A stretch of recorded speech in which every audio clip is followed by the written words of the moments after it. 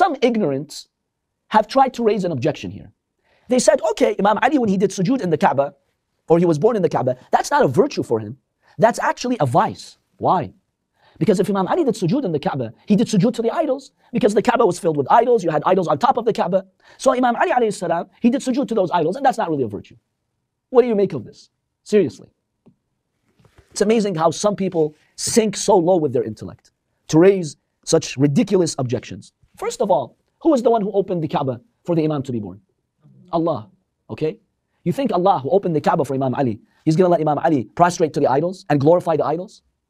If you said Imam Ali prostrated to the idols, that means you're insulting God. Because who allowed Imam Ali to go in the Kaaba in the first place? It was God. Allah allowed him to go there. So is Allah going to allow him to worship the idols?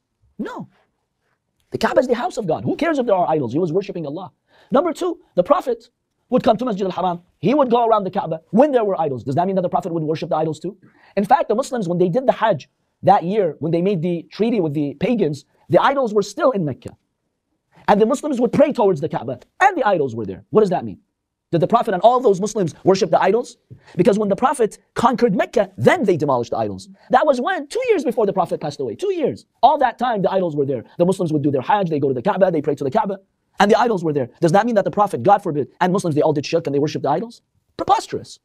You see, they try to find anything to lower the status of the Imam and to negate his virtues. And this was one crazy attempt to say Imam Ali worshipped the idols.